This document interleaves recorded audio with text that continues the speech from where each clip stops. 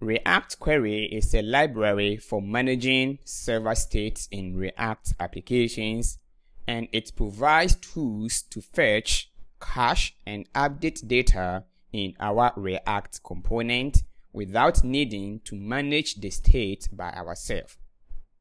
So let's see how it works, and I'll show you some of the importance that React Query gives us.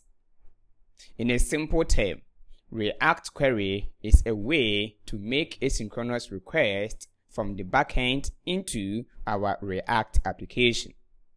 Let's take it that this is our full stack or MERN stack block application, and we have the application that is the front end and then the back end. And then in between we have React Query. Based on this one, you've seen how React Query is going to work.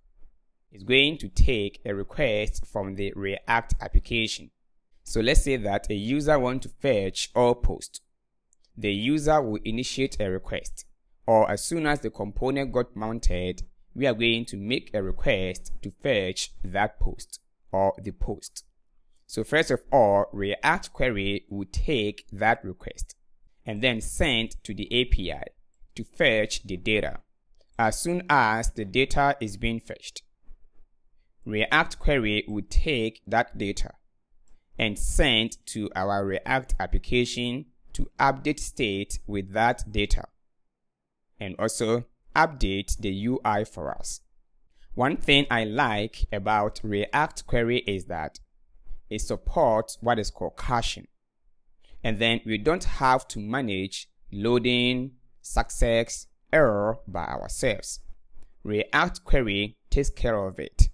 But in case we are using Redux, we have to manage loading, error, success, and even caching unless we do that one by ourselves. But with React Query, it takes away all these complexities from us for us to focus on the main logic. So let's see, why do we need React Query? And like I said, that it gives us a lot of features. For example, caching mechanisms, which means that when we make a request to the API and we got back the response and display it in our React application, if the user make the same subsequent request, the request will not hit our server, but instead it will pull the data from the cache and display it in our application. And this one improves performance and have less server load. And then it improves performance and also simplified fetching. And like I said, that we don't have to implement loading, success, error by ourselves. It gives us all these features for us, and also easy data retrieval and streamlined error handling. And then mutation handling. Mutation simply means it is a way to send requests to the server, either post, put, or delete.